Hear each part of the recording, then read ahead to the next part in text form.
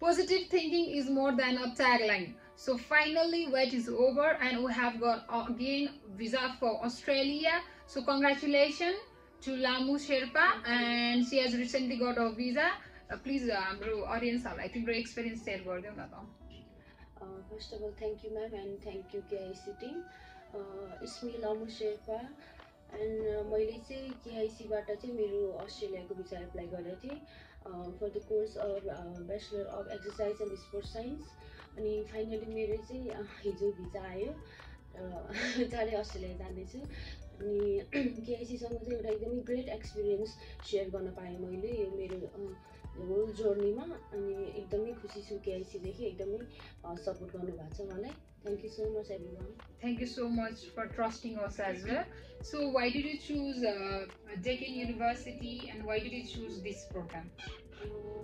Deakin University A class university पनि भयो तर एकदमै ओल्डमा 217 र्याङ्कमा छ ग्लोबली.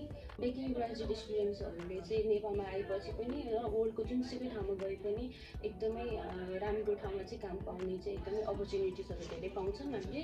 त्यही भएर चाहिँ म त्यहाँ पढ्न जाँदैछु र Deakin युनिभर्सिटीमा पढिसकेपछि म नेपाल ब्याक भएर पनि यहाँनिर चाहिँ थुप्रै अपर्च्युनिटिजहरू पाउँछु मैले.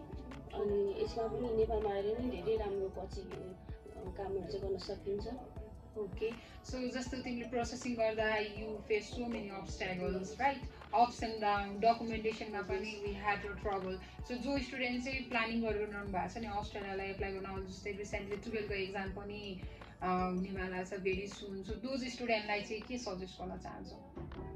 म चाहिँ सबैजना जो एप्लाई गर्न चाहँदै हुनुहुन्छ भर्खरै के भन्छु भने अप्स एन्ड डाउन जुनसुकै हामीले राम्रो काम गर्दाखेरि जेमा पनि आउँछ र त्यो चाहिँ हामीले फेस गर्न सक्छु भनेर चाहिँ आफूले त्यो हिम्मत चाहिँ हाल्नु हुँदैन.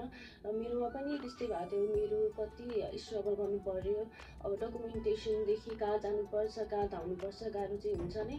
त्यही पनि आफूले हार चाहिँ मान्नु हुँदैन. Yes, so place like you need to be strong, you need to do research, correct documentation, proper research. Nothing is impossible. So everyone, I will suggest you need to do research properly. Whoever is planning to apply for Australia, अगाडि नै एकचोटि अफिसमा visit गरेर डकुमेन्टेसनको बारेमा बुझ्नु होला.